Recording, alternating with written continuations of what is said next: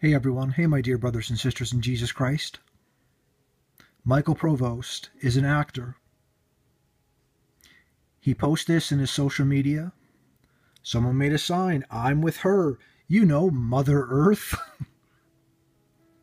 Earth is the creation that God made. It's not Gaia or Mother Earth.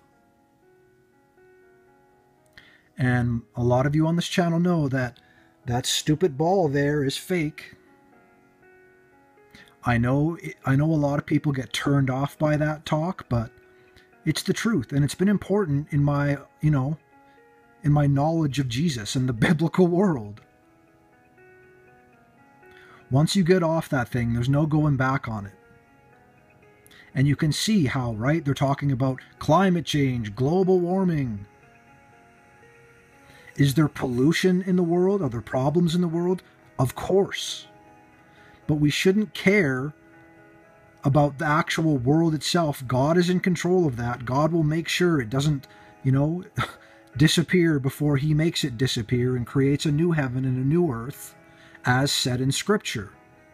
I trust God over the world. A lot of people have a super hard time doing that. It's scary at first. But when you grow in faith and realize, of course Jesus is the truth. Look how the world hates him. So I'm with her, Mother Earth, give me a break. He posts this and says, be right back, gone to space, right? This thing, global warming, space, it's just been in the movies. It's been in the movies. And people that look at space films, right, from Nova or National Geographic or whatever, some science magazine or company, all of those things of space are cartoons. And people go, no, they're not. The actual Earth itself, the blue marble, the thing that people look at all the time, it is a fake man-made composite image. It's made with computers by a man. And he admits to this. There's a famous line. It is Photoshop, but it has to be. And who is this all brought to us by? The supremely enlightened people that do the Uttara Bodhi Mudra, which is a yoga gesture meaning supreme enlightenment, except it's false. It's deception from Satan. The world cannot see this. I can show them and tell them about it. The world does not see this. They don't want this to be true. It will burst the bubble of their own personal world, and that's scary.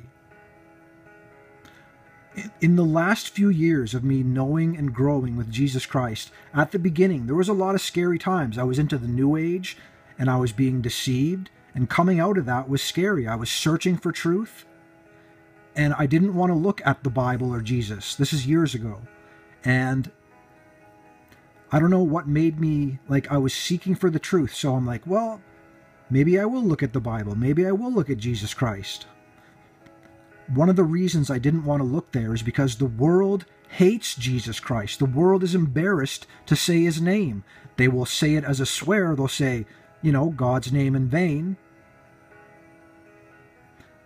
Anyways, brothers or sisters, you guys know this. We deal with this every day with our family, our old friends we don't see anymore because they think we're crazy because we love Jesus and the world is not what it's said to be.